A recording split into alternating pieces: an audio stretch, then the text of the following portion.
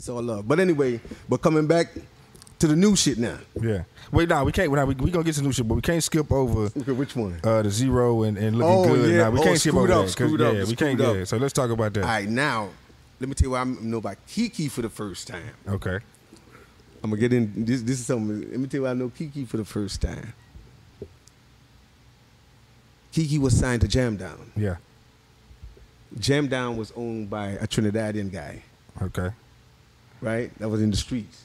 You know what I'm saying? Like I said, I was out, you know what I mean? Yeah. Yeah, so that's how we get to know Keke, because everybody in the island community knew, he's an island dude on that label, blah.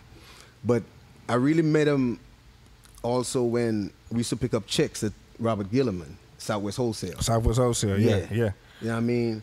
Because after I left Cash Money, I started my own label. You dropped the Excuse Me. The Excuse Me album. I dropped the Excuse Me album. Yeah. That's one of my biggest years, man. That was like some of the most money I ever seen in my life that fast. Yeah. I can imagine. I mean, you coming off Cash Money, No Limit. Man, that's what you I'm got saying. The I Zero was that record. guy. You got I was that guy. You know what I'm saying? So I, what was I? I'll tell you about it. We're talking about Keke. By Keke, yeah. So, of course, we all used to meet up at Southwest Wholesale, bro. Yeah. You know, back then. We used to have even Slim. Yeah. Not Slim. Who used to be up there? Yeah, Slim. Lil Troy. Yeah. Slim, Lil Troy. Who else? Tell you all the people. We always used to meet up there. Cash Money used to come through. Yeah. You know what I'm saying? Yeah. They used to come. That was before. I'm talking about that's way after I'm talking about now. Right. But they still used to come through though. Yeah. Yeah, they used to still come through. I think they. Nah, they were already already done the Universal thing. They Yeah. ain't come. That was I was trying to gather my thought. Yeah. Nah. It's all the Wasp Nest. Yeah. Nah, everybody was coming through. through. Everybody was coming through. Yeah. So basically, what I'm saying, South Park, Mexican, all that. That's where we all really got close to each other. Yeah. You know what I mean? We all was from Houston, but we all really got super close to each other when we used to meet up in.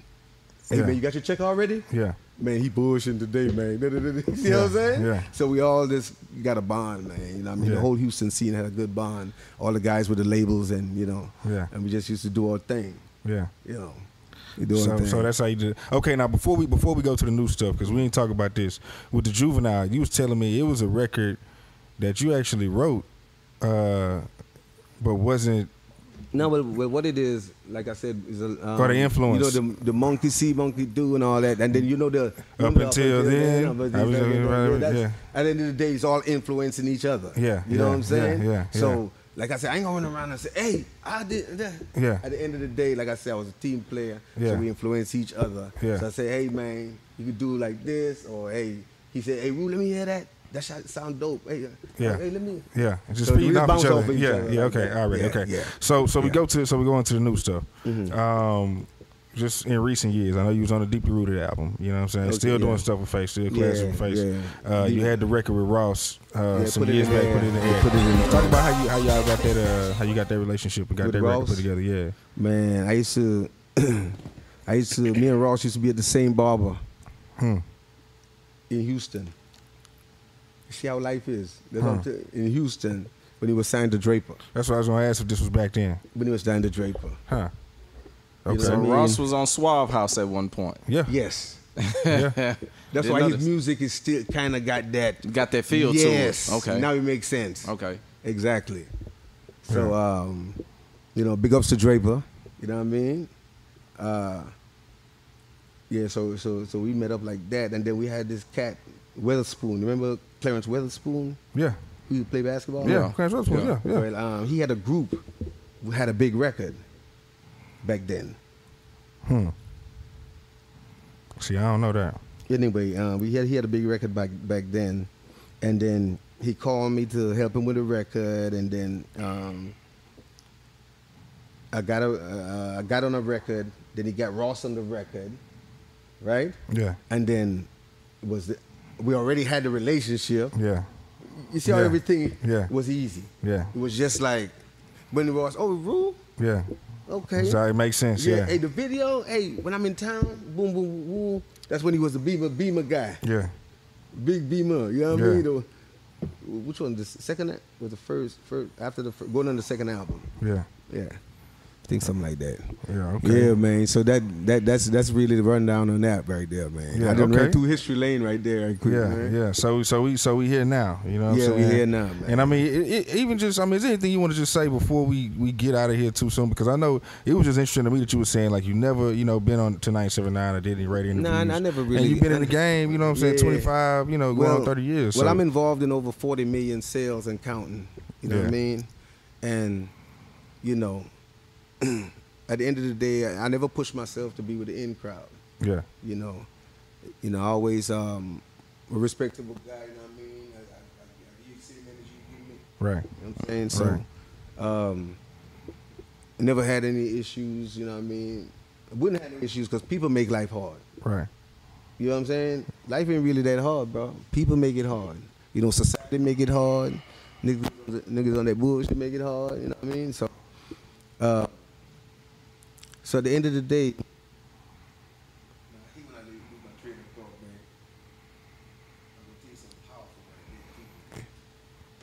go ahead, take your time.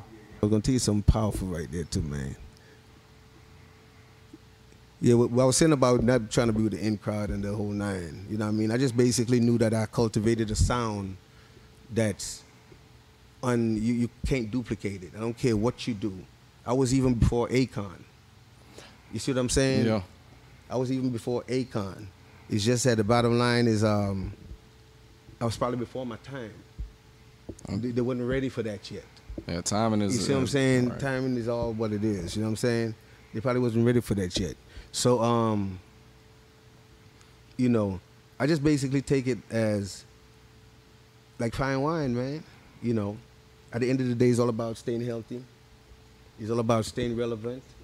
It's all about staying consistent. I still produce a whole lot of records that, you probably heard people, you know what I mean? Yeah. I produce a lot of records. Like I said, I've been making this new project for the past 3 years because I'm just that hard on myself. Right. Because I used to hear, Rue, you just be doing hooks and stuff, man. And Rue, you feel me? Yeah. So at the end of the day, you know what? I'm just going to show you that I was just allowing you to do what you do. Yeah. But I'm going to go and do what you do and do what I do at the same time. I do it all. Right. You feel me? Yeah. Right. You said you want to do, okay, I'm going to just let y'all hear it all then. I'm going to just go and let it out there. Yeah. So this whole new album, man, I let my wings out. You know what I mean? Yeah. I'm on there. I'm telling my story. You know what I'm saying? Back to good music. And I'm one of the island guys that try to keep. My sound is just weird. I can't even call it. It ain't even rap. It ain't reggae. It ain't hip hop. It's just call it Rue. Yeah, that's what I was gonna ask you, because I know you were saying your earlier influences like your LLs, your Dougie Freshes, your Slick Ricks. But I was wondering if you also had dance hall influence, because I hear it in your music, someone like in your flow. But I'm trying to figure like who were the ones you were listening to. Steel Pulse and Gregory Isaac. Okay, yeah, my mom had me on Steel Pulse early, man. Conscious from Whitney. Right. Okay. Yeah. You know what's happening. Yeah. Steel Pulse, man. Steel Pulse. They had the what's that? The radio joint. Steel Pulse. My shoes, that's my radio. Yeah. Criminal at large. And he's smoking a big fat cigarette in a plastic jar. And you can hear that influence In your music, yes. and that's what I was trying to get Get to. out. Life Okay, without that's what it is. music, I can't go on. No, We might need to redo that one, huh? Yeah. Put the track up. I'm going to sing it. Yeah. Hey, That might be something. No, seriously. This guy jumped. no, that is something. Y'all might want to address guy this. in his flashy car. Needed some help. Said he lost his way. Yeah. To find some street. Say he wanted instructions. So I turned down the music to give him directions. Guess what? This guy jumped on me, messed up my clothes, grabbed and snatched my radio. So I'm calling all detectives. Yeah. Tell them a jacker is at large. Yeah. That's the roots right there. Classic, You know what I mean? man. And I Yeah. basically sound exactly like my records too. facts. Right. Yeah, you do. It's a fact. Yeah, exactly. Like I'm talking about the tone, the whole nine, the fluctuation, the whole nine. Everything. You know what I'm saying? Even as simple as the you can't hit that motherfucker sound just like the record. I was waiting for zero or something to start rapping. I'm like, oh shit. The rollie on me wrist, ice on me wristband. 20-inch rims on me suspension. Yeah. Foreign we play and not Ford Mustang. Dress every day in. Latest fashion. Hey, we gotta get in there. Hey, I gotta get. Hey, I'm telling you, man. Yeah, classics. Screw. I want to say before. You know what? Go ahead. I gotta say big ups to Screw again, bro. Yeah. Cause Screw, I used to be in the room with him. Yeah. At Digital Services when he mastering it. No shit. Yeah, I never used to be when them boys recording it. Yeah. But I used to be when he used to be mastering it. At he's Digital Services again, Chimney Rock. Yeah. That's where all the everybody talks about Lil O. Yeah. All of us over there. So what I was saying. Screw. Yeah, but Screw, yeah. So we in that back when he was mastering, he was able to screw up my diamonds and pearls. So I made one of his screw tapes. Yeah. You feel me? Yeah, yeah. So that's legendary. Yeah. I got one of my initial songs on my first album on an original screw tape, man. Yeah. With me and Keke. Yeah. Diamonds and Pearls. Yeah, yeah. I did a video, man. Look, I spent about 50 grand. Man, I was listen, back at Rhythms. Back then. Rhythms, yeah. Donnie, Rhythms. Yeah. The first big budget, I'm talking about with reels. I'm talking about they coming out with cranes and. Yeah. But that's right off that Cash Money vibe. Right. That's what I said. I was, you know what I mean? That's right out on that time. Man, Club Rhythms, huh? Yeah, I'm telling you, man. Yeah, but that's beautiful, bro. When you just look back. Right. When I sit and I look back, man. Yeah, no, that Diamonds and Pearls is a classic, man. Come on, bro. Jam, man. Yeah. And then Hawk took it and did his I saw Hawk at thing. I said, Hawk, how you gonna do that to me, man? He said, Papa Roo, man. Come on, baby. Cause he from Orleans and from over there, right? Yeah. Y'all go back like that. But it was all love, you know what I mean? It was all love. Like I said, it's all love. Me and Lil O. Yeah. Got classics. Yeah. If I got a bag still on borrow to make it till tomorrow. Yeah. I gotta do what I got to. Yeah. Cause who's gonna feed me? Yeah. Big ups to Lil O, man. You Classic. already know. Yeah, Let me see who else. Big Pokey. 9 times out of 10. Yeah. 9 times out of 10. Yeah. Yep. Who else we got, man? Who else we got? I'm just trying to run down the city right quick. Scarface, of course. Beep, beep goes the sound of my cellular. Yeah. It's the life of a hustler. Yeah. Yeah. And you got that, that's why I stay rooted. Deeply rooted. Yeah, that's deeply rooted. And then Dope Man pushing. Reaching out in my pocket. I don't feel my paper stack on my 45. I will. Yeah. Is there an artist that you worked with and you was like, wow, like how did I get here? Like how did this even, like a connection that you would have been like, wow, how did this even happen? Honestly though, I'm gonna be totally honest with you. I never felt that way. I never felt like it's weird. I never not even start just like maybe it wouldn't even be in a like safe in somebody, because you do so many kinds of work with so many different kinds of people. So maybe somebody somebody that I get close to. You might not even thought you would have worked with because of maybe the kind of music you end up working with them. Like, how did this happen? You know what? Because reading it say you worked with a lot of people, and I ran across and it says something like Solange, and then I'm sitting there looking like, okay, how does that happen? Oh, okay. With the Solange situation, I was managed by Matthew at one time. Okay, right, and he had a situation with Sony.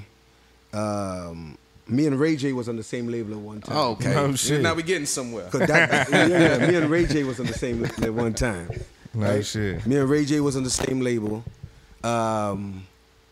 Sanctuary. Okay. Sanctuary. That's the label. Yeah. We was on the label at one time. De La Soul was on the same label. Ray J, De La Soul, and Ray J, and the OJs, bro.